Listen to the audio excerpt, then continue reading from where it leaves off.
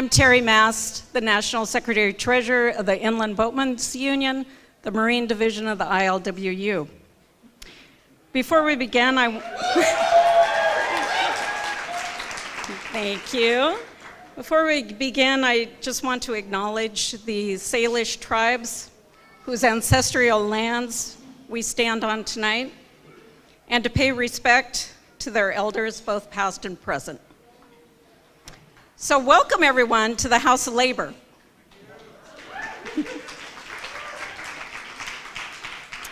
It's symbolic that we are here in the Labor Temple, where many of you gathered with us 37, I hate to say it, 37 years ago today, not today, but 37 years ago, to memorialize the murders of Silme Domingo and Jean Viernes. Some of you, many of you in this room tonight were here with us then at that memorial.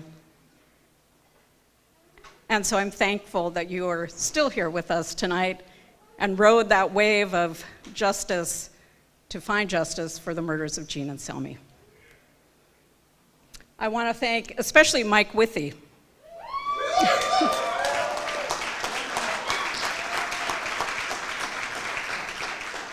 For bringing us together tonight, for writing the book that he has, because we all know that worker stories and activist stories are never told often enough.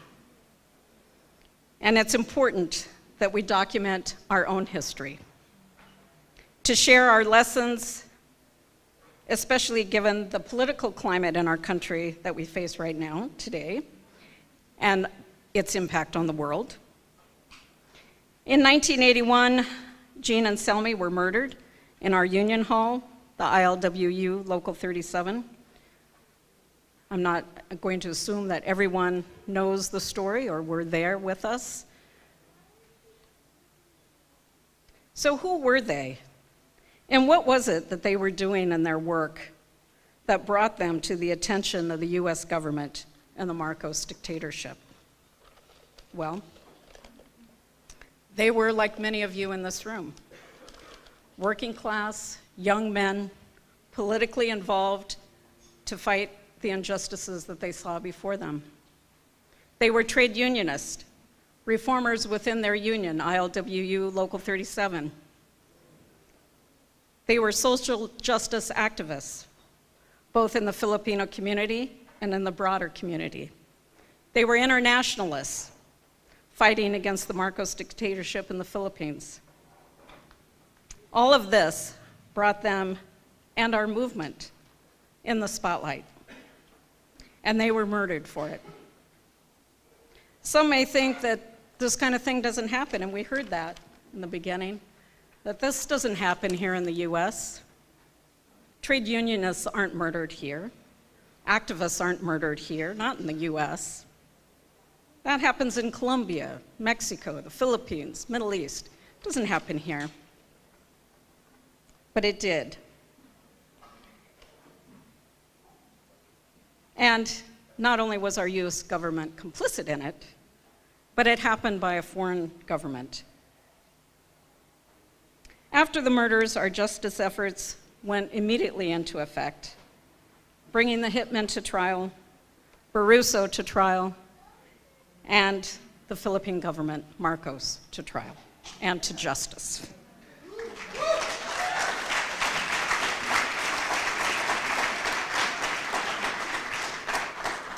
Tonight, you will hear from speakers who were either a part of our justice efforts, they were either played a role in our legal team, in our labor team, in our community teams, that all helped to bring the movement to success. They were important in our work, and Mike's book spells out a lot of that, the justice efforts and what it took to get us to this point.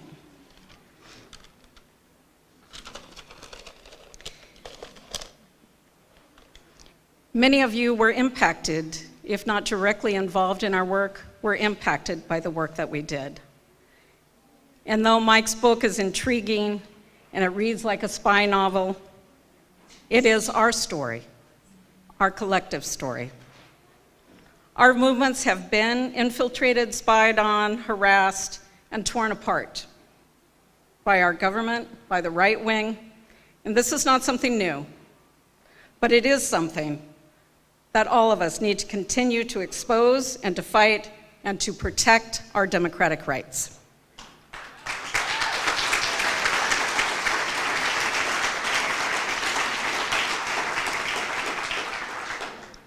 I would like to introduce the Labor Chorus.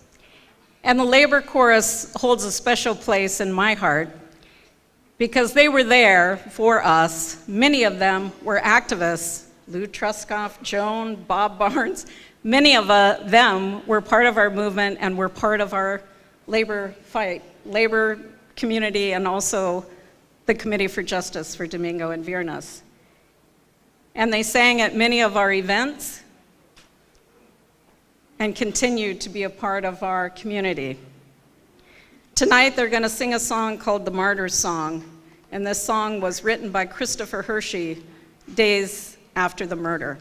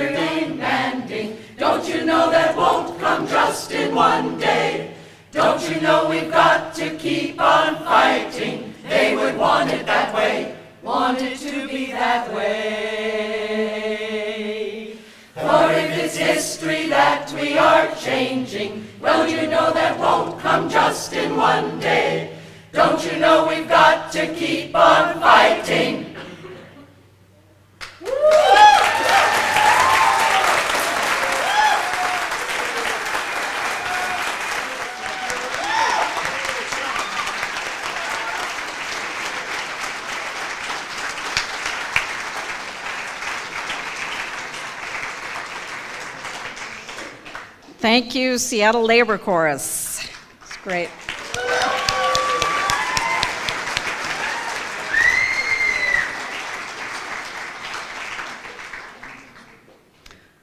Our justice efforts were long and intense and took many of you here to get us through. Our Committee for Justice was incredible. It's like nothing I have ever witnessed before or since. Sorry.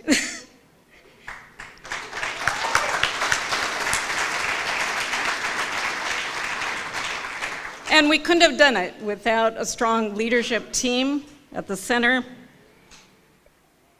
and the tenacity of Silme Domingo, Silme's sister, and my comrade in arms.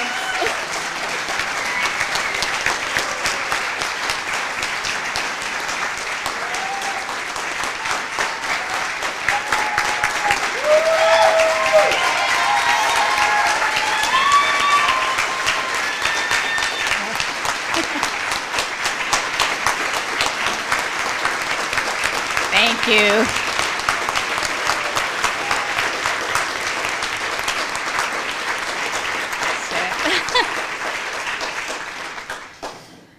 Oh, thank you so much. You know, I sang that song's refrain many, many times during those years.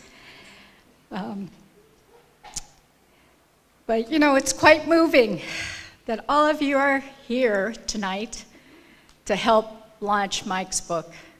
We're very proud of Mike for doing that, and I know it took a lot of emotion, a lot of heart, a lot of work to accomplish this book, Summary Execution.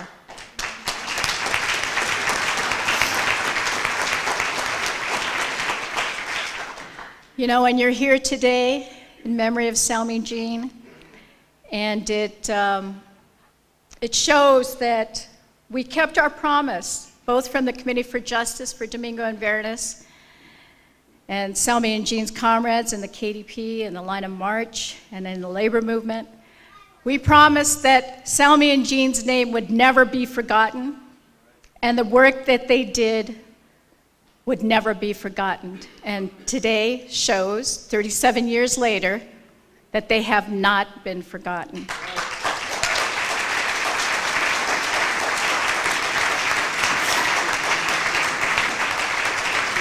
Silme and Jean are present in this room. They're present here today through the many people that believed in our struggle for justice all those years. They're here in the many people who participated in that struggle for justice that we took up even before Silme took his last dying breath at Harborview Hospital so many years ago in 1981. And as Terry said, it's hard to believe that it's been 37 years since they died. And even though I have spoken many times throughout the world about the courage of Silme and Jean and our movement we built, you can see it's still difficult. I started to read Mike's book on the bus one day, and before I could finish the introduction, I had to close it before the tears fell down my face. You know, Mike always had the ability to remember every detail of the case, every detail, although some of the things in that book are not quite true. So don't believe everything in there. But he had the ability to remember many, many details that many of us skimmed over, but that was his job as a lawyer, as an investigator, and to be able to write them on paper and remember what happened exactly on June 1st. It was too real that day as I was riding on the bus. And so every conversation, the mood, what happened in those days on June 1st and after it were too real for me. You know, it's always been my wish that I could stand before you and say that we held everybody accountable that was responsible for Silme and Jean's death. And through our painstaking work, through our analysis that peeled back the layers of the murder conspiracy year after year, over 10 years almost, our broad popular front that carried us through very difficult times, and our committed, insightful legal and political organizing team from the KDP and Line of March, with the help of the families, with the leadership of Elaine Coe, we accomplished what many did not think we could. Holding Ferdinand and Emil DeMarcos accountable with Tony Barruso, the hitman, and the bagman, Dr. Leonilo Malabed.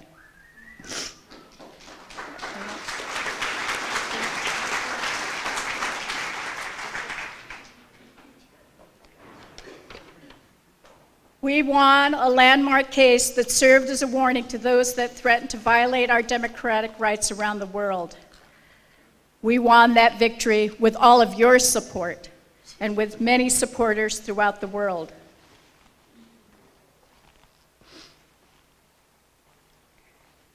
But as our work proceeded, and even though we won that major victory, we knew that our work remained unfinished because the US government and US intelligence agencies were given protection and escaped being held accountable all these years. But Mike is going to tell you that we have taken up the gauntlet and we will pursue, just as we promised at the very beginning, that we would hold everyone accountable.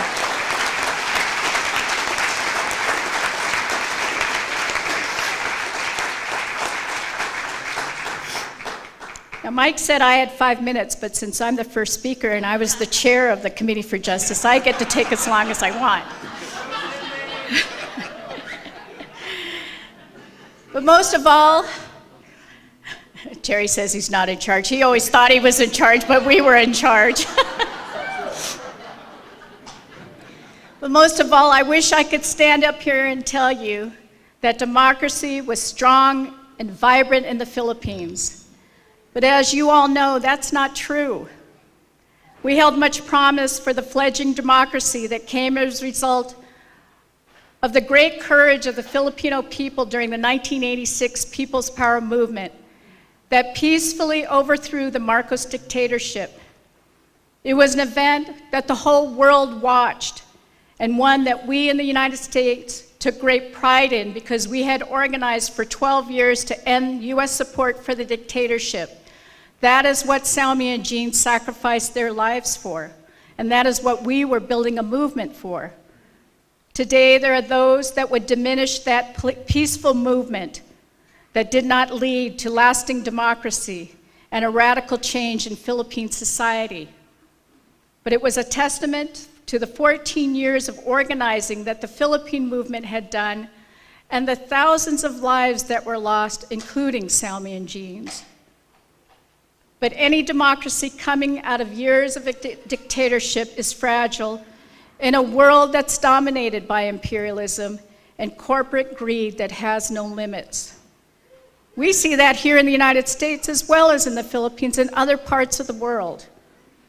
So 32 years later, after the institutions of democracy, a Congress, free elections, free press, a right to speech, all of those institutions of democracy were reinstituted in the Philippines after the overthrow of the dictatorship. The election of President Rodrigo Duterte has thrown the Philippines into the worst crisis ever. Under Duterte's war on drugs, over 15,000 people have been killed through extrajudicial killings. These are the poor people who have been targeted and blamed for the inequalities in Philippine society. Elected and appointed officials, mainly outspoken women, are thrown in prison without judicial proceedings. Senator Laila de Lima has been in jail for 1 year on trumped-up drug charges without a trial. Congresswomen are subjected to slut-shaming by the president and faced with organized campaigns led by men in Congress to remove them from office after they were democratically elected. Supreme Court justices, both women, facing fierce campaigns to remove them so that the president can move toward a federalist government that will allow Duterte to stay in office for another 10 years while a federalist government is set up, a legal martial law where there will be no elections for 10 years while they move to federalism. And in Mindanao, in the southern Philippines, in Marawi City, an anti-terrorist war has resulted in over 70,000 people displaced and hundreds killed as the city has been bombed, becoming the longest urban battle of Philippines' recent history. Today, the area is still under martial law, a martial law that Rodrigo Duterte has said he may spread throughout the Philippines. And recently, the most respected news outlet who has dared to be critical of Duterte and his policies, the news outlet Rappler, lost its license, supposedly for foreign ownership, a charge that is untrue. But what is most worrisome is that Duterte has an approval rate of 86% of its population amongst Filipinos. Under Marcos, the support was way less and dwindling over the years. But under Duterte, the opposition may grow, but it's still very weak and fledgling. The left movement, led by the Communist Party, who once supported the election of Duterte and engaged in peace talks, has now become the target of a 600 hit list of wanted terrorists. We here in the United States and the international human rights world play a most important role in exposing the undemocratic and fascist tendencies of the Duterte government. And luckily for the Philippines, there is no love lost between Trump and Duterte. U.S.-Philippine relations has changed. It is no longer the U.S. propped up Duterte, it is Duterte himself. No, not everything happens revolves around U.S. policy in the Philippines anymore. But neo-fascism is on the rise around the world, and we who continue to work for participatory democracy must continue to press and organize true solidarity with the Filipino people. Jean and Silme gave their lives for that, and we will continue to do so in the future. Recently, I went to the Philippines to do a book launching of the KDP book, Time to Rise. And Filipinos now recognize the contributions of Silme and Jean. It was always our wish that they would understand that Silme and Jean gave their lives to overthrow the Marcos dictatorship and to see the Philippines free.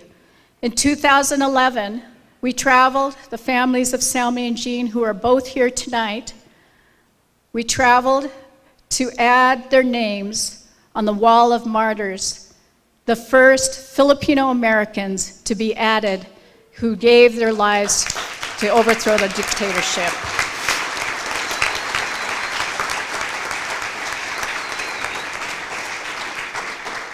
And last month, over 200 people came to hear about the contributions of Silme and Jean and in the struggle for justice. And in the future, we will be naming a room in honor of Silme and Jean at the Filipino Community Center, a place where we originally had not been welcomed, but now they are welcoming a room that will be named in honor of Silme Domingo and Jean Viernes.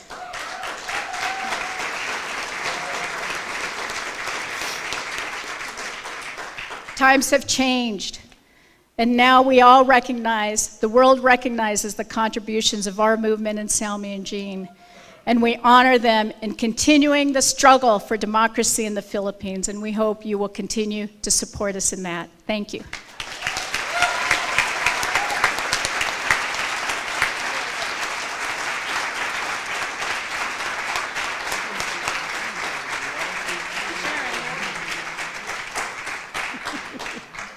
Thank you, Cindy.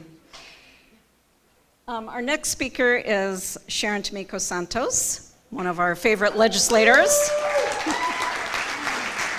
And Sharon's husband, Bob Santos, was very close to us and was a very key part of the Committee for Justice. In fact, Bob and Elaine Coe were the first co-chairs of the Committee for Justice.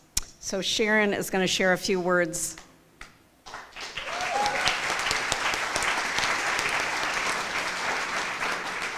Thank you all very much. And I will have to say that just when I sat down in my proper chair, Mike whispered to me, 5 minutes, right?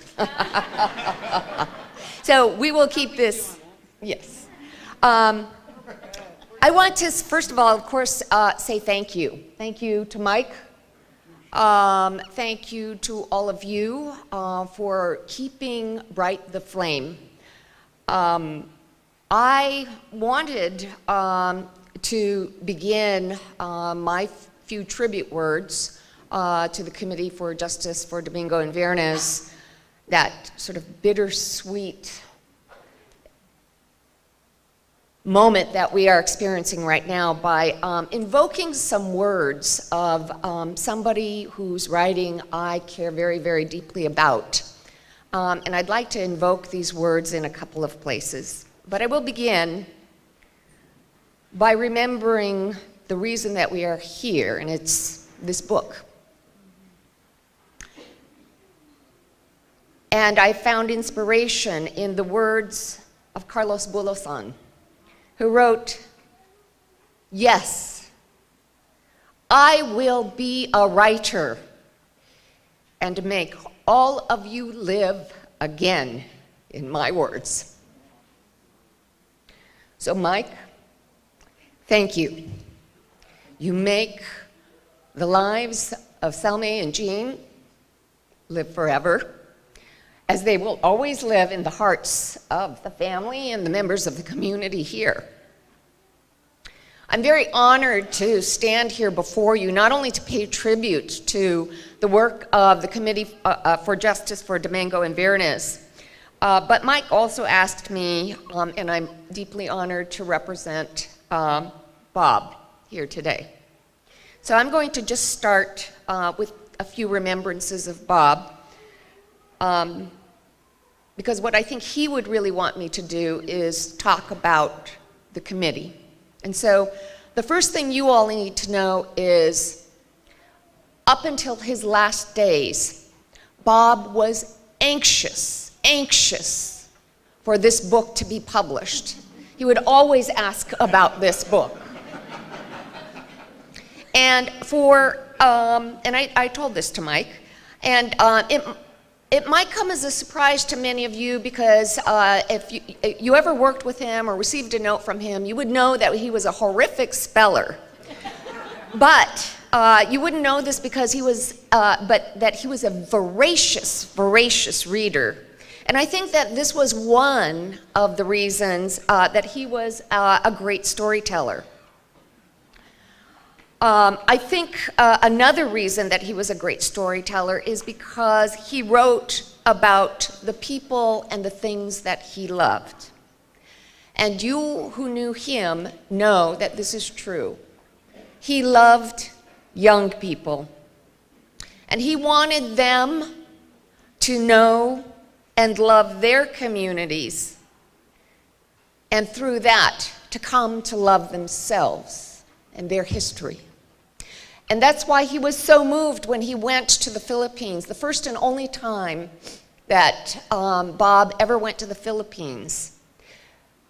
The most memorable moment was not necessarily when he was given a presidential citation, but when he went to the Wall of Martyrs.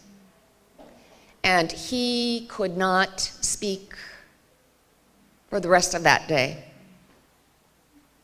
So Mike asked me to spend just a minute or two to describe who took up the cause. And this is what I think Bob would tell us, that they held this in common. They were pulled together by tragedy, clearly. But the other thing that was interesting was that more often than not, we are talking about young people who were fueled by principled ideals. Were they afraid? Yes.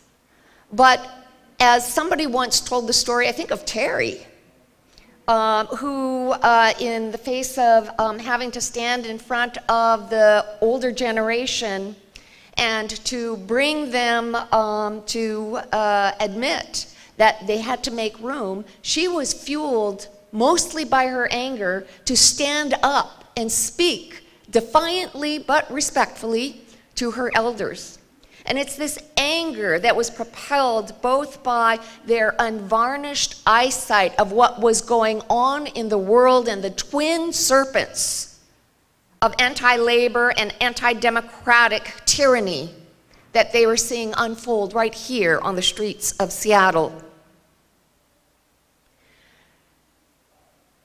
It motivated people like Cindy, Elaine, David, Alonzo, Emily, Rich, Emma, Lynn, Nemesio, Michael, John, Terry, Andy, and so many more.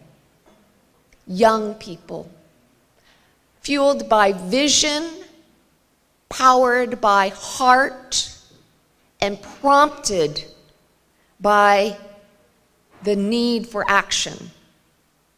I hope you're seeing some parallels in what I'm trying to describe here.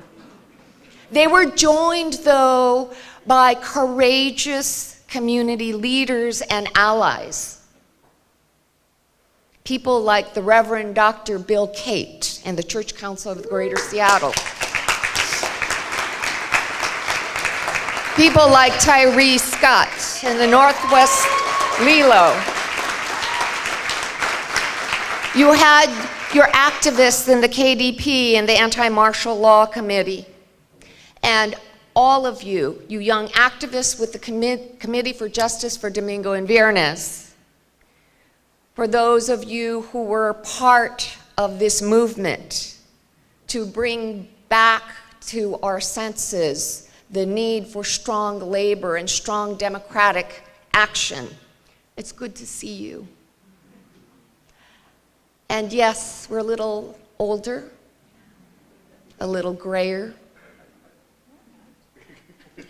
Well, naturally gray.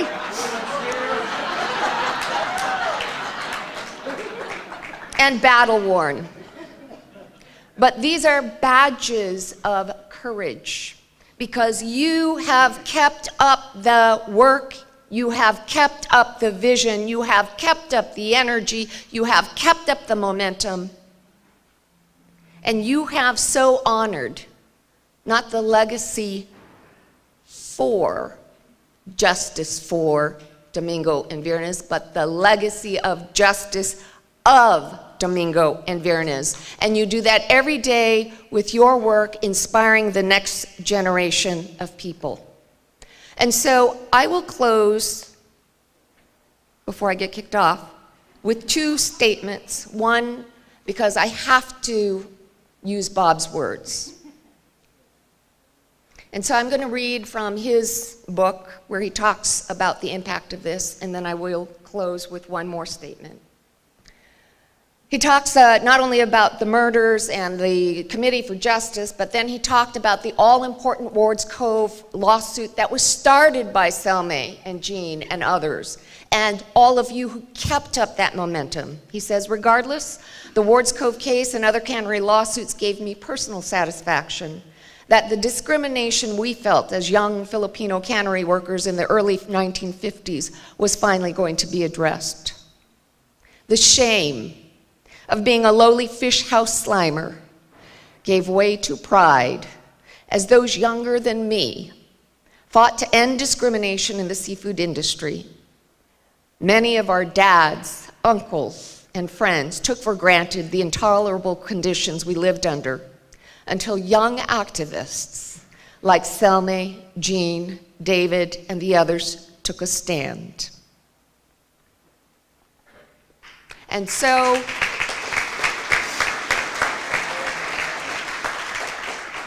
in memory of the young activists, both who are here with us still today, maybe not so young, and those who have gone on ahead, I will also close with the words of Carlos Bolasan. Sleep peacefully, for your labors are done. Your pains are turned into tales and song. Thank you, Mike.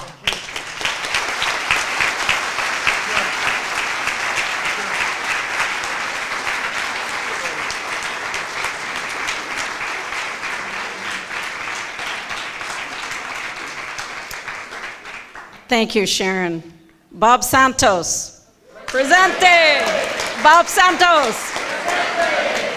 And Bob would be so proud to be here tonight. We're sorry he didn't get to read the book, but he knew it was in the works. So I'm honored to introduce our next speaker, our mayor, Jenny Durkin, who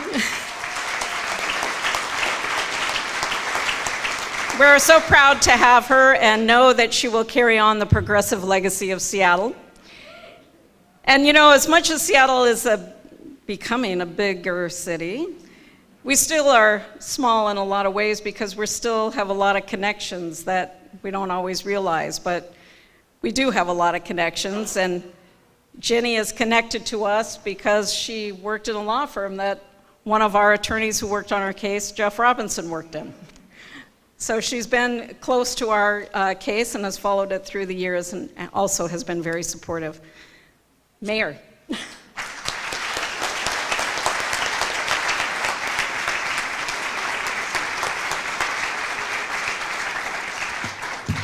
Terry, thank you so much for that. And Cindy, I'm sorry. It's the one labor movement thing that started on time. What's up with that? We are getting older. It is such an honor and really, I won't say a pleasure, but meaningful to be here tonight and to be part of this and to be able to be the person that introduces the next speaker, Jeff Robinson. But before I do that, I just want to say a couple things about the two women to my right. And I think it is important for the time we live in because we live in very challenging times. But nights like tonight are a good time to remember, and Mike's book is a good thing to remind us that we have lived through troubling times before. We have lived through fights, we have lived through revolutions, we have soldiered on. And the brutal murders that were experienced by this community, they killed the men, but they only empowered the message. And these two women here, in so many ways, every day in this community have made it a better place. They have made sure that the message lived on, that the people they loved could not really be silenced, and that they were as powerful, if not more powerful. And being able to work, I was law partners with both Mike Withey and Jeff Robinson. What more could a woman want? You know, we talk a lot about opportunity and privilege. When I was in law school, about to graduate in 1984 and 85, I was a little bit demoralized because I thought that law school was going to be this graduate school about justice. And it wasn't. And then I went to do an internship at the Public Defender's Office in my third year to see if I could really represent people and do things for people. And the luckiest day in my life is when someone walked me down the hall of the Smith Tower and said, I want you to meet the person you're going to try one of your first cases with. And it was this guy right here, Jeff Robinson.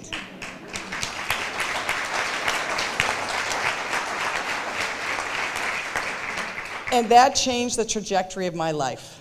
I met one of my closest friends. Don't look at me, I'm going to cry.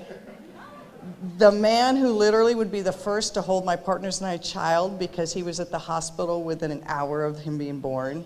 Went on to be his godfather, and from a person who I learned so much every day. And you picked well in your lawyers, Mike and Jeff together, amazing duo. And there is no more fierce advocate for justice than Jeffrey P. Robinson. His life is a testament to justice. And it doesn't surprise me. We were talking about how funny it was that here I am, mayor, after all the things we did, and he's running the ACLU Center about justice. And we're thinking, how did that happen? For me, it's actually more curious than it is for him. Because he was destined. He was destined to be there, to be that voice. He was always been a fierce advocate. His life is full of so many firsts. It's unbelievable. You know, our federal court here was the first to make jurors watch a video on implicit bias as part of their selection. the person who did it, who put it together and who started it, right here, Jeff Robinson.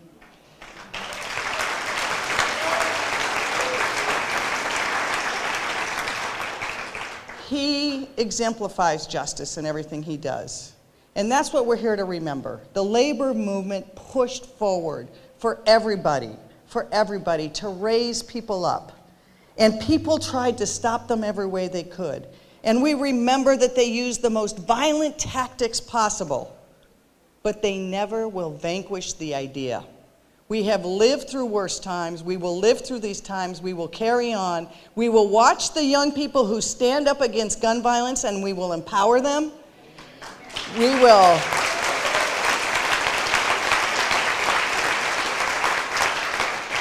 And we will listen and learn from the people here and from the people outside this room, and we will join arms together to say, not now, not ever, we demand justice. And with that, I give you Jeff Robinson, the Crusader for Justice.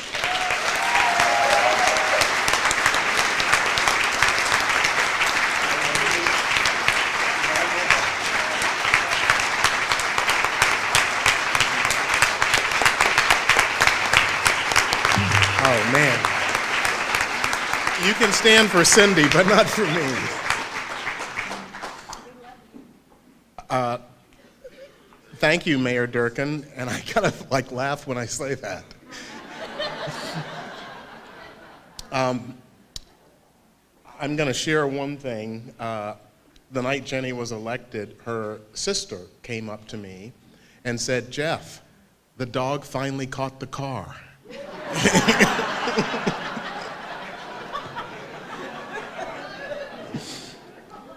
So there are, first I just want to say that seeing the faces in this room is almost overwhelming. And I expected that this room would be packed, and it is, and so I'm not surprised, but I sure am pleased.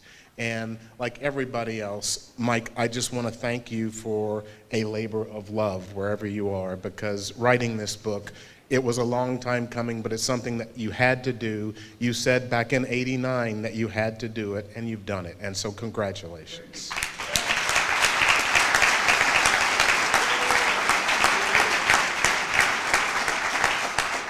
So there are three things that I'd like to share with you tonight. The first one is that in my current job, I am a deputy legal director of the National ACLU. And the ACLU is involved in social justice litigation in all kinds of areas all over this country. And one of the things that is so important at the ACLU today is the recognition that you cannot be involved in a social justice movement that is not led by and informed by the people who are impacted by the injustice. And so you hear slogans like, "Nothing about us without us." And as I arrived at the ACLU and people started talking about this, and I started talking about it, people were like, "Well, Jeff, you're a criminal defense lawyer. Why are you thinking these things? What part of your practice would have led you to understand this?" And I told people, "Oh, I understood this back when I was a young lawyer, because while Mike may have thought he was in charge, I knew who was in charge." And it took about 3 or 4 months after I started working on this case for me to be able to talk to Terry and Cindy in kind of an appropriate way, because I was scared shitless of them. And it was clear to me who was running the show. Being involved in this trial is one of the proudest moments of my life, but let's be clear.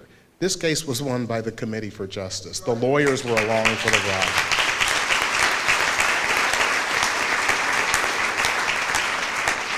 And so one of the things that I learned from this trial, one of the things that I learned, and that is incredibly important in my work today, is that community involvement in any social justice movement is critical. And so that's a lesson that these two women taught me. The second thing I want to say is that I had been out of law school for 8 years when I tried this case. When I came to Schrader, Goldmark, and Bender, I remember kind of crawling towards Mike's office and saying in a plaintive voice, could I like carry somebody's briefcase in this trial? Can I like do some research, or can I just do something because it seems so compelling? And the confidence that Mike and the legal team and Cindy and Terry and the committee showed in me was life-changing. To this day, there is nothing I've done as a lawyer that I am more proud of. And the additional lesson that I was taught was how to value the voice and the opinions of people much younger than me, of people much less quote-unquote experienced than me, because I was given the privilege of having a speaking role in this case. And there are many people who have come to me and said, how did they let you do that? You were way too young. And I said it was because they had confidence in me, and I will never forget that. Thank you.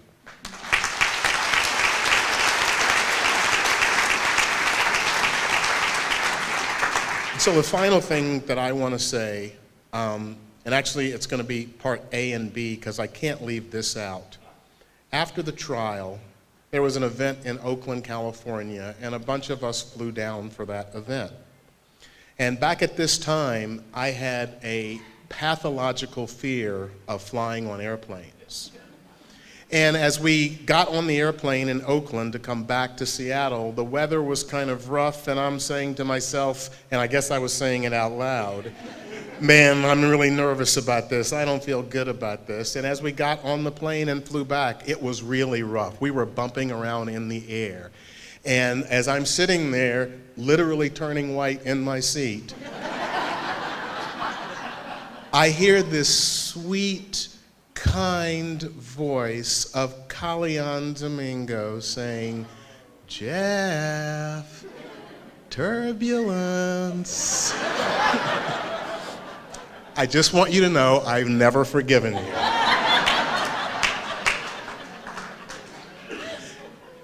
And I guess part B of the last thing I want to say is that I got out of law school in 1981.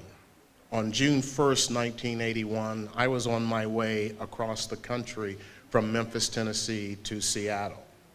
I never met Silme Domingo or Jean Viernes. I never laid eyes on them. I never had the privilege of getting to talk to them, to understand what they were about. What I can say is this: 37 years after their death, they filled this room. I don't think you need to know anymore about who they were and the importance of their work. How many of us will be able to fill a room 37 years after our death? I didn't get to know them personally, but they have had an impact on my life, as has this committee. Thank you very much for being here tonight.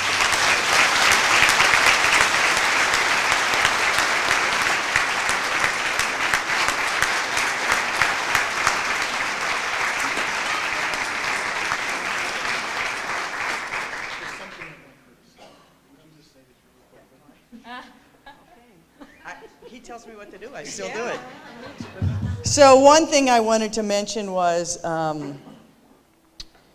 about 3 weeks ago, I was able to stand with the U.S. Attorney, the head of the FBI here, and others to recognize Tom Wales, who had been murdered in this community. And we talked about the importance that some deaths have on a community, how they rip the heart out of the community. And resolution of those is more critical. Not that every death doesn't matter, but some rip at the fabric than others. These were those deaths. These were those murders. And so I know there is a petition to ask the FBI for all the information to be disclosed, and I was able to call the head of the FBI here today to tell him that was the right thing to do, that we need to have full transparency and disclosure. And we need to let people know what happened so we don't make the same mistakes and so we can have some closure on some of these. So that was it. Thank you. Thank you. Well, that was a great interruption. Thank you, Mayor. And thank you, Jeff. You know, Jeff, you brought a calming effect over the legal team, even though you were the youngest member, but you had a calming effect on all of us, and we never forgot that. And, you know, we had a wonderful legal team, and I just want to recognize all of them. Of course, Mike Withy, Jim Douglas, who is not with us.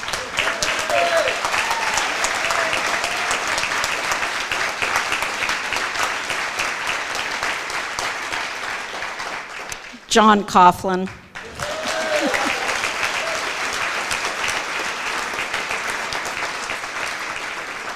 And Liz Schott.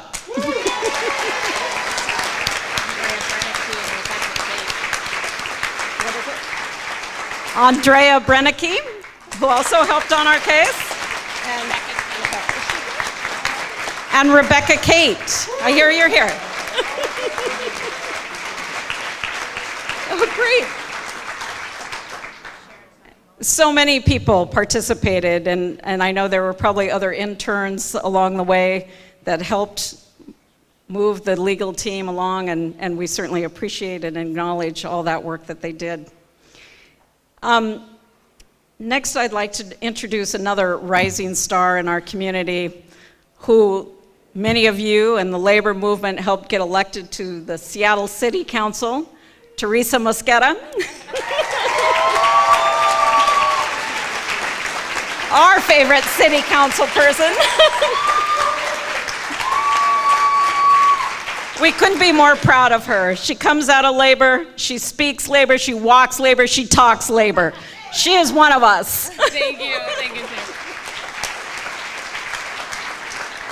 And I feel right at home in the house of labor, so thank you, Terry. I didn't have the honor or the privilege to work side by side with Silme or Jean, and I think it's important for folks who might be joining this conversation because this incredible book has just come out for us all to remember that it's critical to know our history so that it doesn't repeat itself. But that it's also important to know our history so that we can build on the shoulders of those who've had successful movements in the past, and to recognize that the power that we have today is because of those who've come before, and that is in this city, in this state, and in this nation, and internationally because of Silme and Jean.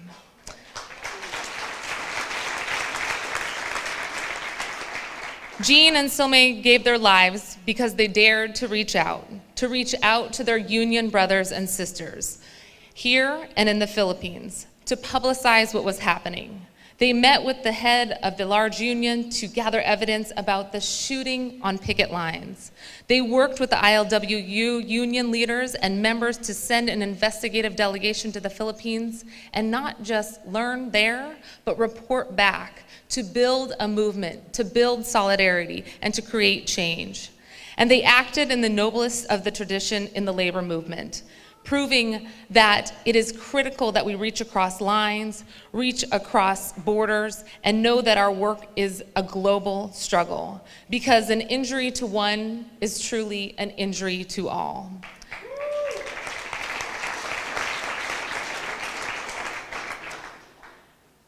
They worked in a time where they were targeted for this unionism, for this activism, because they were courageous. And sadly, as I reflected on their lives and the struggle and the movement that they participated in, we see similarities in the movement and the struggles of today.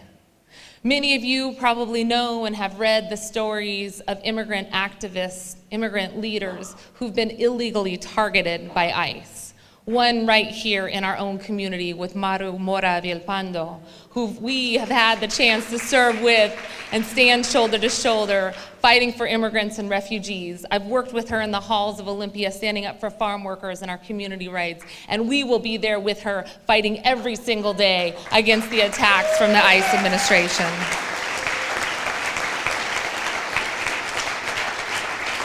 In the halls outside, just this earlier this week, last week, when she had her deportation hearing, she didn't talk just about her case or her own family or the fear that she felt about being ripped away from her daughter.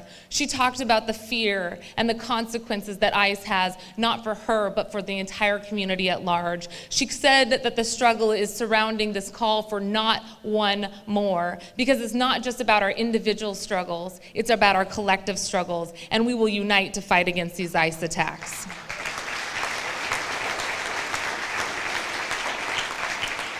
We also see similarities in terms of what Jean and Silme did to unite struggles when we see what's happening right now in the attack against labor, the labor movement, and workers. In the face of corporate intimidation, where day-to-day workers are forced to sit in required meetings to hear about the ills of unionism, and yet organizers can't even step a foot onto property, we will fight back. In the fight against municipal challenges, where the Freedom Foundation is given access to write the code and determine laws in municipal governments, we will fight back. In the face of judicial challenges like that is being considered at the Supreme Court of the United States with Janice, we will fight back and organize and be stronger now more than ever. And in the day-to-day challenges that workers face in our community to afford to live in the very city that they work, to be able to speak up and speak their truth to power, to demand equal pay and rights in the workplace, we see these not just as labor struggles, but a fundamental human rights struggle, and we will fight back and unite our movements.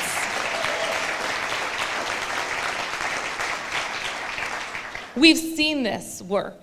And in line with what Jean and Silme fought for to unite struggles, we've seen the power in bringing together our movements, the power of the intersectionality between what we fight for as women, as people of color, as immigrants and refugees, as workers and union members. We see the power of fighting back against capitalism and the dollarization of our communities. We see this power when we see organizations like the farm workers movement, who was the women farm workers movement, asked the women union actors to stand up and lift up their voice, and only because of the women farm workers union and the union actors standing together, that's where we got the Time's Up movement.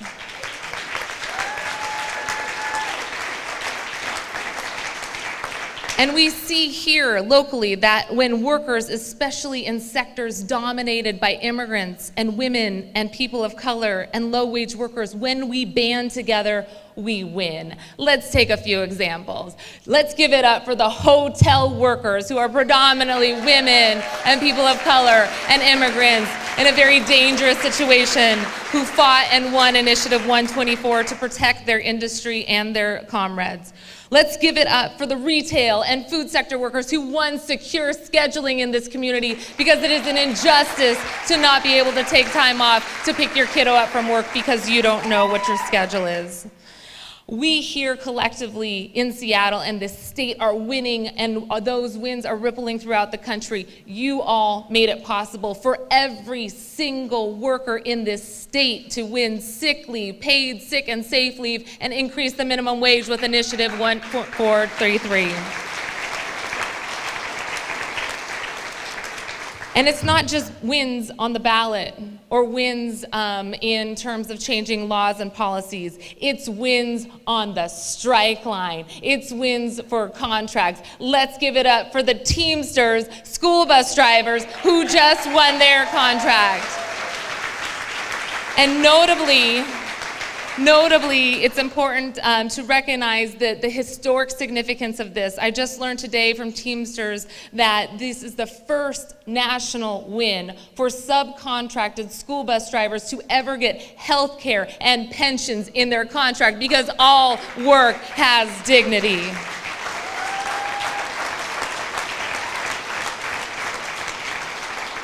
And just this week, we saw the postdocs at the University of Washington demand to have a union once, and they sat in at the president's office. They didn't leave until a date would be set so that they could bargain for a contract. Give it up for the union postdoc workers who are here today. So the message is clear. When workers are united, even in the face of forces that are working diligently to divide us and strip us of our rights, when we fight back, we win. When workers are united, we win. And we will continue to learn from the work done by Jean and Silme that by rooting our movements, by rooting our labor organizing in global movements, thinking broadly about the intersectionality of our labor struggle, not just within the city, not just within the state or the country, but internationally. That is how we build international worker solidarity and meet the definition when we say an injury to one is an injury to all, because this crosses all borders.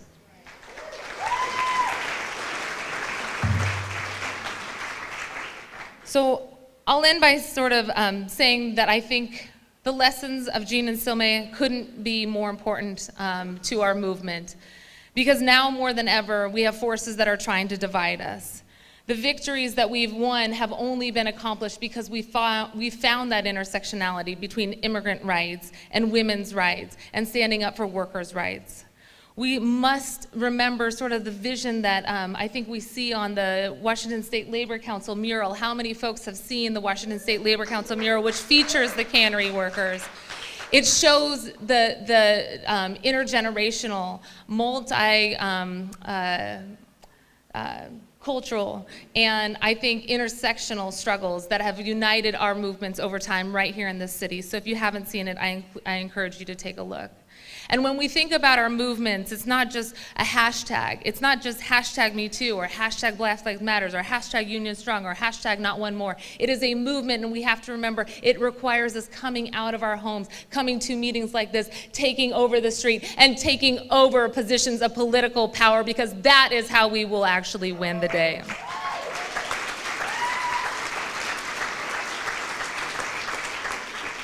Jean and Silme were rooted in the struggle of the Philippines in the same way that our movements here in Seattle are tied to global struggles of marginalized people. We know that our victories here in Seattle are only going to help other cities and communities across the country. And we talk a lot about how our movement here in Seattle affects other cities and municipalities and the laws that they pass. But the world is watching. The world is waiting for us to act. The world is waiting for us to show what it looks like to stand up and fight back against Trump and his attacks on workers and the austerity that we see day to day.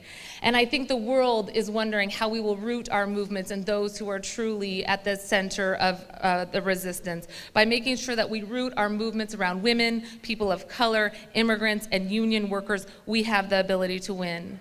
This is no one else's responsibility but ours to take forward the lessons that we've learned in this book, in the previous struggles that you've all been part of, because as Representative Sharon Tomiko Santos said, these folks were united, pulled together by tragedy, and we're pulled together here by fascism, by oppression, by austerity, and daily attacks. And if Seattle has shown over the course of the last few years, we will continue to win when we fight back. This is our job. This is our responsibility. We are setting the history now. When we come together and fight, we will win. Thank you so much.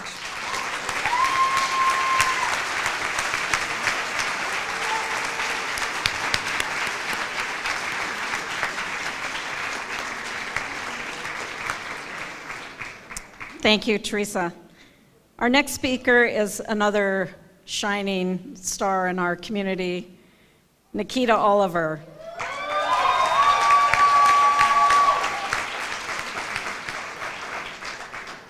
Nikita is part of the People's Party and is fighting for the rights of workers and for the marginalized people in our communities, to give them voice and to give them power.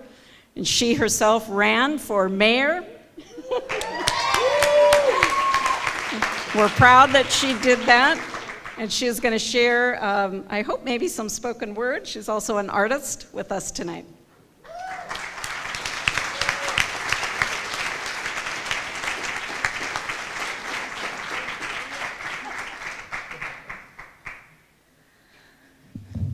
So before I speak, I see a lot of aunties in the room, so I wanted to ask permission to speak first. Will one of y'all grant me permission, please? Thank you. Today feels like a very heavy day. Seeing another murder of an unarmed black man in Sacramento, another school shooting in Maryland, and a bombing in Austin. I have a lot of feelings today. And so as I thought about what to say,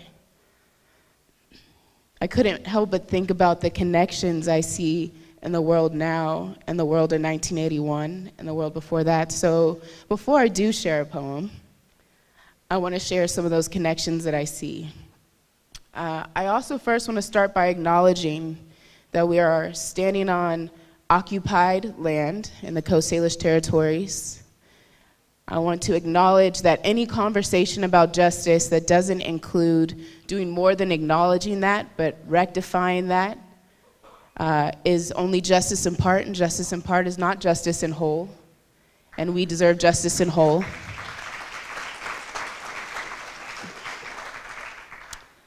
So I don't know if y'all know, but in 1989, the Treaty of Paris, Puerto Rico, Guam, and the Philippines were sold to the United States by Spain for $20 million, which is roughly the equivalent of $588 million today, if you can actually sell land in that way. And as I was thinking about Jean and Silme's story, activists, organizers, part of the labor movement and the Asian identity movement murdered at the age of 29 years old, I couldn't help but see myself in the many organizers that I work with every day and their story.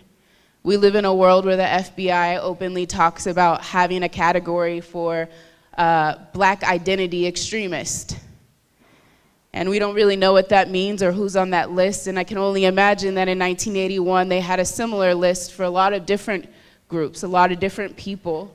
And I want to acknowledge that I have the opportunity to stand on the shoulders of so many elders so that I have the sight to see farther and be wiser. Folks like Jean and Silme who gave their lives so that we could do the work that we're doing today. So my hope in drawing these connections is so that we can think about what are the ways in which today we still contribute to US imperialism and the impact that that has in places like the Philippines.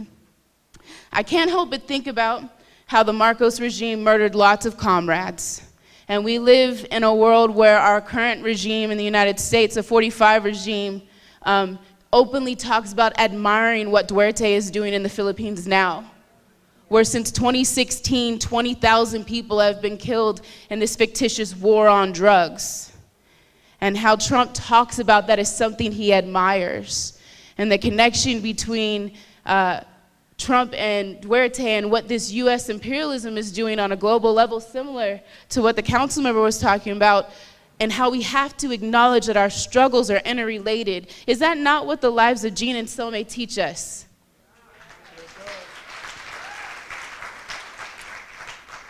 I can't help but think about the zeal of young people who look at our elders and we desire to live in the same unapologetic way right now in this time, acknowledging that we have the opportunity to build beyond US imperialism. And so I wanted to share with you some of the work that Gabriela Seattle and Anak Bayan are doing that's drawing attention to what is happening in the Philippines now. There is a movement called Malaya. It means free. And there's going to be a group coming to Seattle May 1st through the 5th where they will talk about stopping the killings in the Philippines. But more importantly for us, in the United States, they're going to show us what are the lines in which we are contributing to the murders of people in the Philippines, of young folks ages 13, 16, 17, 29, 33, and older who are trying to stand up against capitalism, who are trying to stand up for democracy. We believe in democracy, right? I can't help but think about how the people in this room, if you're here to celebrate and commemorate truth-telling, you must believe in telling the whole story and the value that telling the whole story, how it brings us towards justice. That's why we're petitioning the FBI, correct?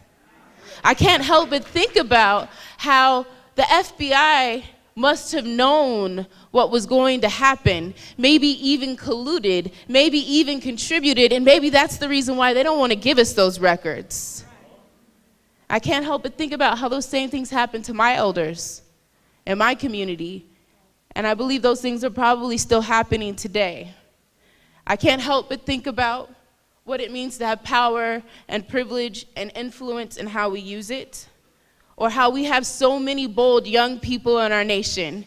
March for Lives is beautiful, but where did you stand on Black Lives Matter?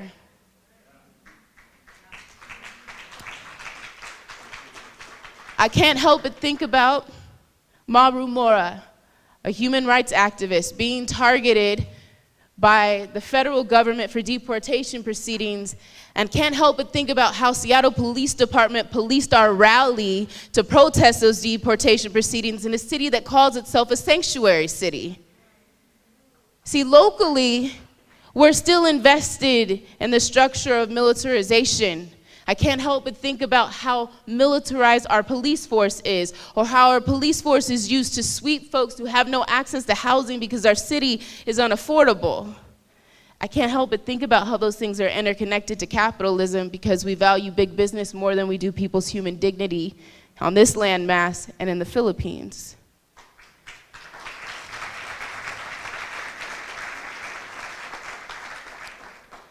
So what I hope we'll think about when we read this book and we celebrate the really important work that these attorneys did, and the struggle and the trauma that these families and our comrades have taken on to ensure that the truth is told, that we consider the roles that we play, not just in pursuing justice, but the roles that we play as U.S. citizens in impeding justice.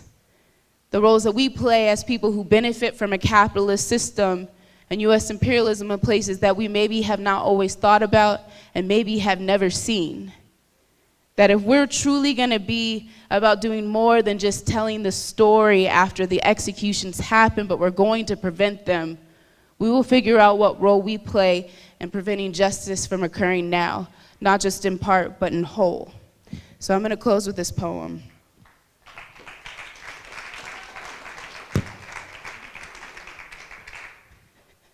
Sorry, poems are to be spoke up close. And Auntie Cindy asked for this, so of course, I'm willing to do it. Let's go down to the river to pray, studying about those good old days, and who shall wear the golden crown. Good Lord, show me the way. Oh, family, let's go down. Let's go down. Don't you want to go down? Oh, family, let's go down, down to the river to pray. I can hear my auntie in the back of the chapel singing. My Baba leans over to me and says, baby, let's go down to the river to pray. We make our way down into the valley. She points to the clouds and says, see where the water starts, and the rain clouds, how it makes its way down the mountainside into the valleys below, how it settles in the place where it's most needed. You must learn to settle in the place where you are most needed. She tells me I must learn to be like water, that my body is made mostly of water, that I must learn to watch how water moves over, around, or through a thing if it has to, that I must learn to move over, around, or through a thing if I have to. She tells me that water, me, and justice are one and the same thing, that justice is just us being just us. Without us, there is no justice. And just in case I didn't hear, she leans in closer and says, justice is just us being just us. Without us, there is no justice. Without us, there is no resistance. Without us, the system persists in its defiance, dividing us further from the divinity that is our unity with Mother Earth, dividing us further from the divinity that is our unity with each other. See, that's when cash rules everything around me, as the man is steadily auctioning off stock and my body steadily blocking my attempts to break free. Understand there can be no free trade agreements when black and brown bodies are still sold as stocks and bonds, and jail cells sell out as politicians are building their wealth on these black and brown bodies. Markedly marketed, targeted, murdered, extrajudiciously with impunity, not just locally, but globally, by the same hands that stole my people from our homelands, the same hands that brought us to someone else's homelands, the same hands that'll feed us back to these lands, overprocessed and overpriced till we become underfed. But yo, I come from a resilient people, a still living people, a still here people. We are still here, people. In the land of the free, the home of the slave. Shit, I keep getting that wrong. The land of the free, the home of the brave. Wait, is anyone looking for the braves amongst us? They are not missing, but we've made them invisible in our histories. We don't ask, so they never have to tell the truth. Did anyone ask why the rivers round us run red with blood? We don't ask, so they never have to tell the truth. See, I think it's these politics. Many blood-sucking politicians where the only thing redder than their fangs is their blood-stained hands. Look at them, elbow deep in the cookie jar. Call it capitalism.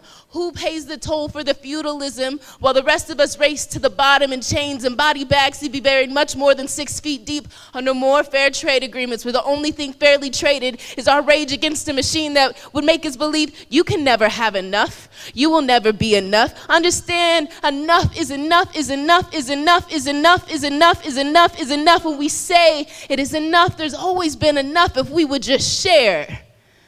My Baba leans over to me. She says, sweetie, I want you to look in the water. Tell me what you see. And I tell her, I see my reflection. She says, yes, baby, you see your reflection. And you must learn to love the woman in the water because justice is what love looks like in public. And if you cannot love yourself, you cannot love anyone else. And if you cannot love yourself or anyone else, you cannot be justice. And understand that justice is just us. Being just us, without us, there is no justice. So without love, there is no justice. Understand that water, love, justice, you are one and the same, and they must move over, around, or through a thing if they have to. Thank you.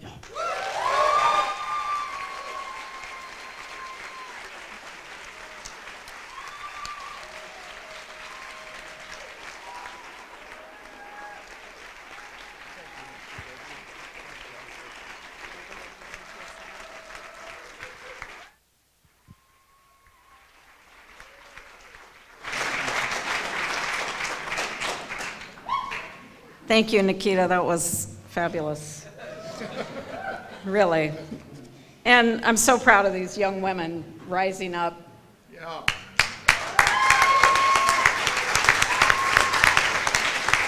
It gives us hope for the future, truly. And it's not just here, but we've seen a rise of the young students leading the way, leading us, and that's what needs to happen. So thank you.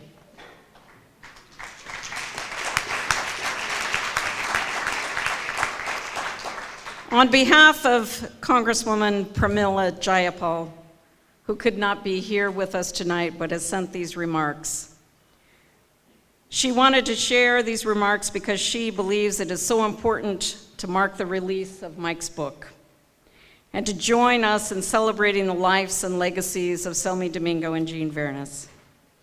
As your member of Congress and throughout her career as an activist and organizer, Congresswoman Jayapal has fought every day for the rights of workers, for immigrants, and for policies that uphold human rights here and around the world. That work is built on the shoulders of warriors for justice like Jean and Silme. And 40 years almost after their passing, we're still fighting their battles. She shares the following words.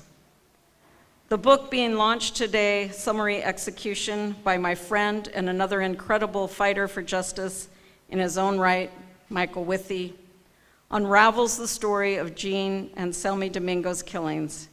And it reminds us that 37 years ago, on up through today, our countries and communities are all connected to one another, that the injustices we face as workers and immigrants and communities of color are intersectional and overlapping across oceans and borders. Honoring the work they did and understanding precisely how Silme and Jean were targeted enables us to nurture and protect the young Silmes and Jeans of today, who are working to advance our civil and human rights here in our city. It enables us to learn from history so that we can change it, because the reality is there are some alarming parallels. Then as now, there is a kinship between terrible militaristic right-wing leaders in the United States and in the Philippines. Back then it was Reagan and Marcos. Today it's Trump and Duterte. Then as now, the United States pays lip service to human rights, but in so many places around the globe, it funds and arms regimes who abuse them. Then as now, labor unions are coming under attack, and wealth and inequity are widening. So as you all know, we certainly have our work cut out for us, but this book and this gathering tonight of so many leaders who are following in Jean and Silme's footsteps shows us that our fight is very much alive. Seattle has always been an epicenter of resistance, and as an organizer, I am an internal optimist. I am confident that no matter what anyone might do to intimidate or oppress, we will not let go of one another. We will have each other's backs, and we will build the kind of equitable and inclusive democracy that Jean and Silme were fighting for.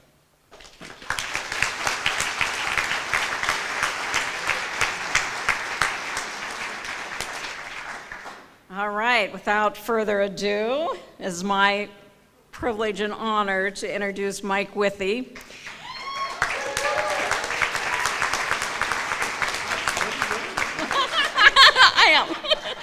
You know, Mike was not just our lawyer. He was our friend. He was our comrade. And he was solid from day one. From the minute the murders happened, Mike was there at the hospital asking questions, listening, watching, and plotting. And he continued to do that every step of the way. And as Cindy said, he had an incredible memory. Me and Cindy still have to, ask each other, is that what really happened? Because, we can't remember all the facts the way Mike does. But I'm so happy that Mike wrote this book and that our history is being told and that Mike's just Mike, who he is. And I love you.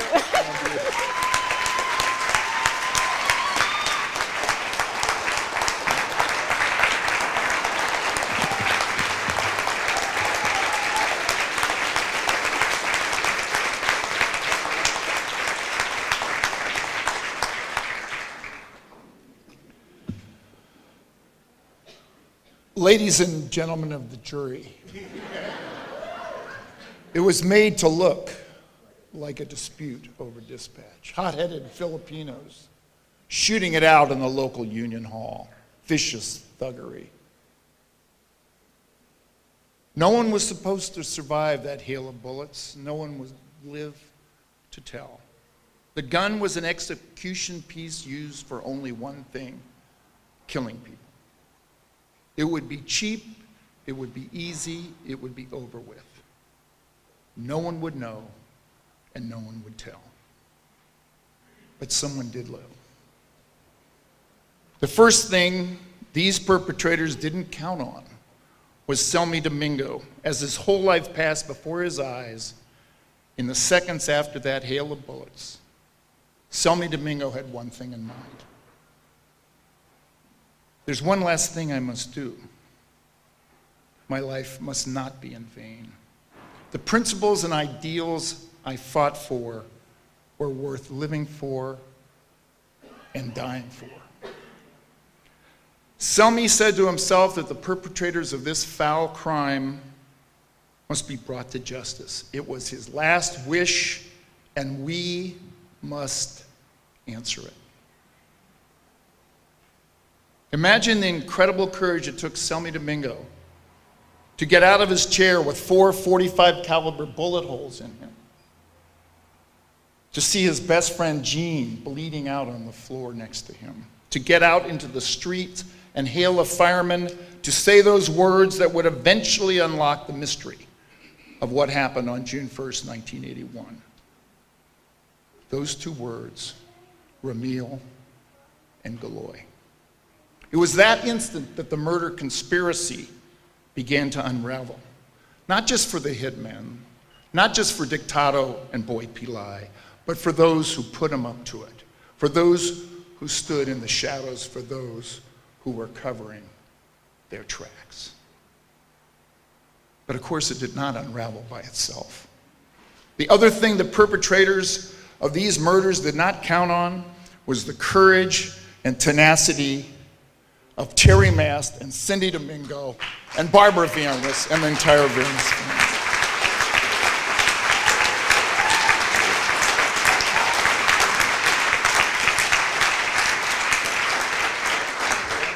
As Jeff could recall, those were the words of my closing argument before that jury. I want to take you back to June 5th, 1981, in the first Local 37 meeting after the murders. And the Rank and File Committee think we needed to establish the new dispatch procedures and the new team. Can you imagine Dave Della, John Foz, and Glenn Sassone, who stood up and said, I will be the dispatchers for this union, despite the fact that Gene was just murdered. What incredible courage they showed that day. It wasn't easy going back into that union hall. We debated it. Should we go back in? So we wanted to let folks know we were back. And we weren't going to give the union up to the thugs and the gangsters. There was Tony Barruso. Even as of June 5th, we had strong suspicions that Barruso was behind these murders. And there in the audience was Boy Pillai of the Tucson Gang and Boise Campo, their pieces in their pockets. Here's how I describe the scene when Barruso started the meeting, talking about how the union was going to get folks up to be dispatched. I'll never forget this.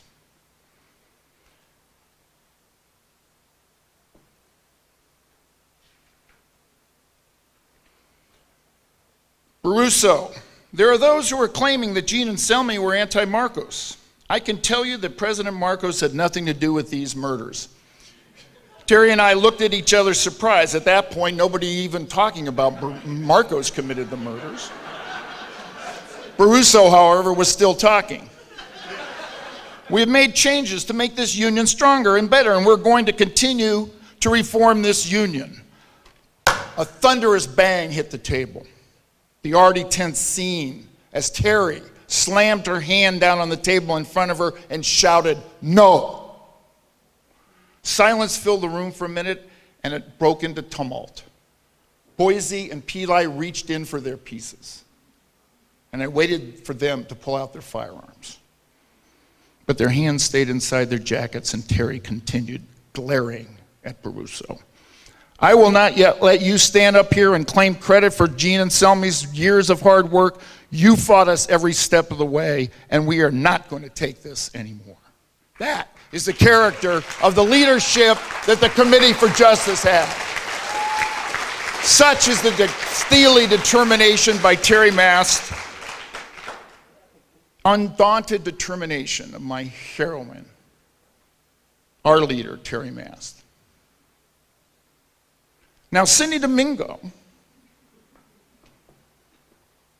edited a wonderful book about the Union of Democratic Filipinos called A Time to Rise. And it contains the remembrances of many KDP members, a few of us, about their days in the fight against Marcos for cases that they were doing, the justice efforts, and the personal recollections of the day. And Cindy wrote a very moving remembrance of her brother and her struggles that was called The Long Road to Justice, that ended with this sentence.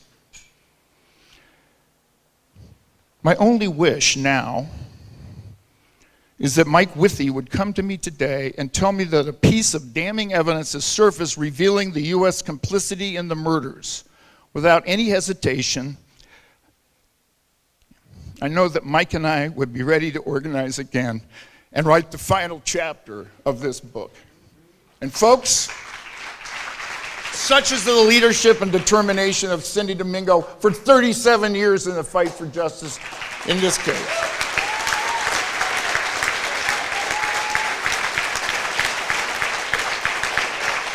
Well, guess what? The day Cindy talked about in her book has come. Last Wednesday, we went to the FBI office in Seattle because it's not coming clean about what they knew about the FBI informant that was sent, yes, Nikita, was sent to the scene of the murders before the murders happened, knowing it was going to happen. Who then came forward in an effort to exonerate the hitman, our FBI. So we brought our justice petition. People, this is a launch party, but you know what it's a launch for? It's for a new campaign to hold the FBI accountable for these murders. That's what we're launching tonight. So,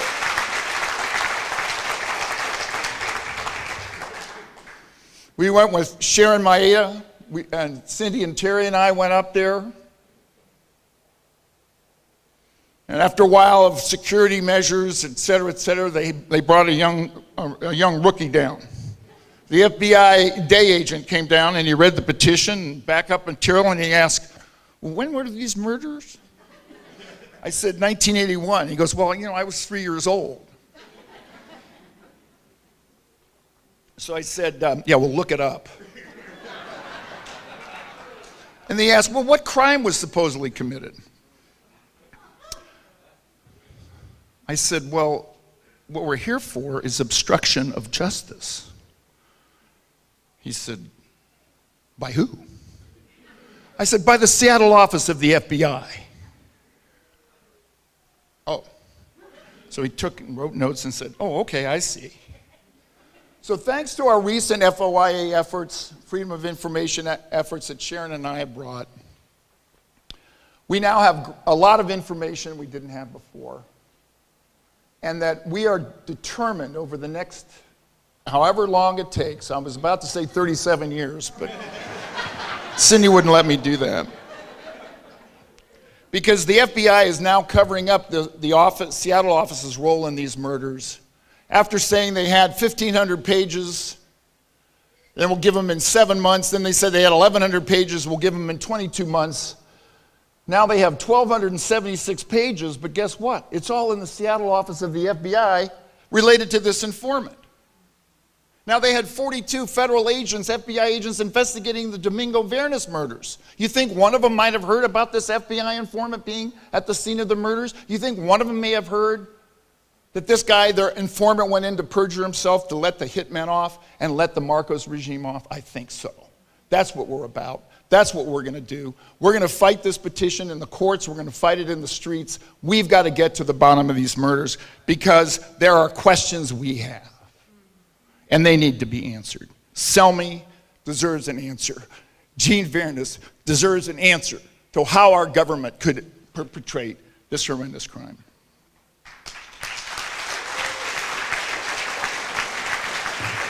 So please sign the petition. There's people here with the petition. Please sign us. As Cindy and Terry said in 1981, we are not going to rest until we've held everyone liable and responsible. So share with the organizations that you're part of and share with your friends. Folks, there's so many people to thank. And I don't have more than a few minutes to wrap this up because we're about to hear from the labor chorus. But I do want to thank my incredibly beautiful wife, Stella McClure-Withy, for giving me the support and emotional support to write this book. To our incredible legal team, Liz Schott, John Coughlin Presente, Jim Douglas Presente, Jeff Robinson, thank you so much for coming back from New York, Jeff. Our law clerks have been mentioned, Howard Goodfriend, Sharon Sakamoto is here, Yvonne Ward. The researchers on my book, Blair and Andrea, my daughter Lisa Michaud, worked on this book. Andrea Branicki, my book team, my editors here. Beth, thank you so much for coming. Carolyn Anderson, who's been absolutely fabulous in support. Randy Alleman, who wrote a book report. Peter Danella, who wrote a book report. And the great lawyer and civil rights lawyer who represented Gene and Silme and Domingo back in the 1970s, fighting the race discrimination case. Michael Fox, please stand up. What a giant in our community. Thank you, Michael.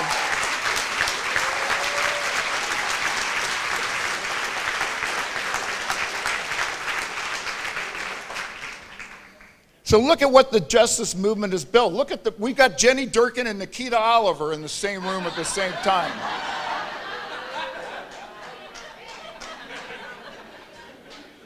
And I want to thank the speakers. What an incredible contribution they've all made in their lives.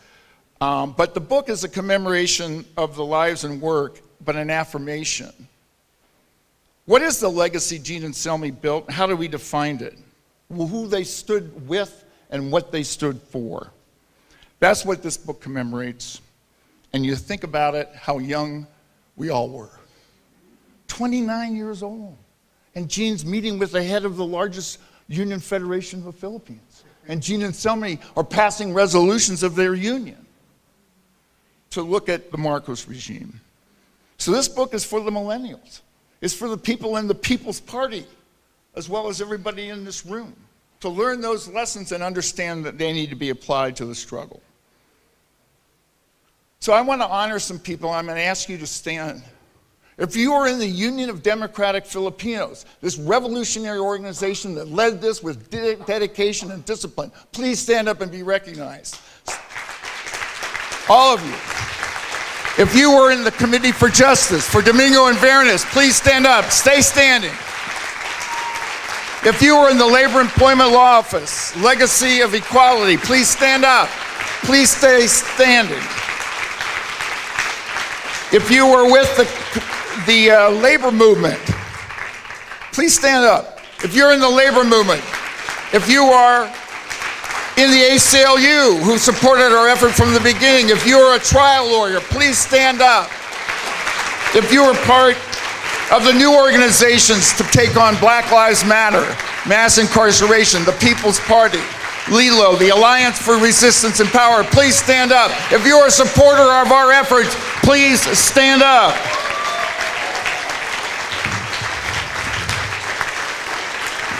Silme Domingo and Gene Viernes. Silme Domingo and Gene Viernes. Silme Domingo and Gene Viernes. Thank you all very much.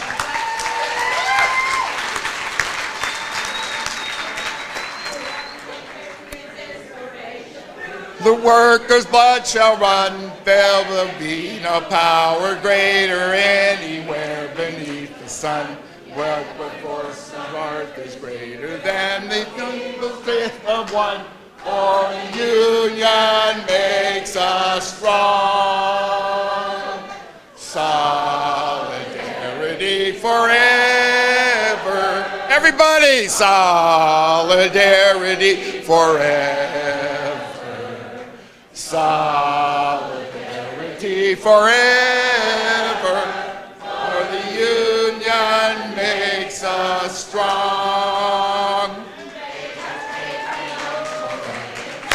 Never toil to earn, but without our iron power, nothing will turn. We can break their body power. They learn, but the union makes us strong. Solidarity forever. Solidarity forever.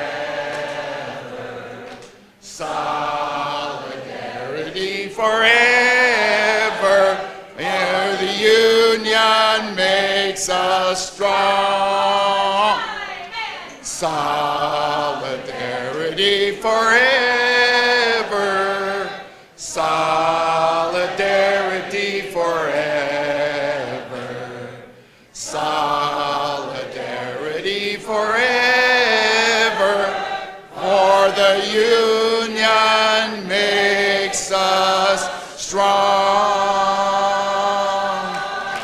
Let's hear it for the labor chorus.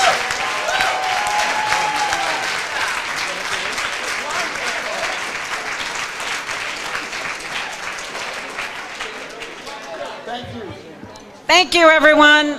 There are books out front still. More books. Get your copy.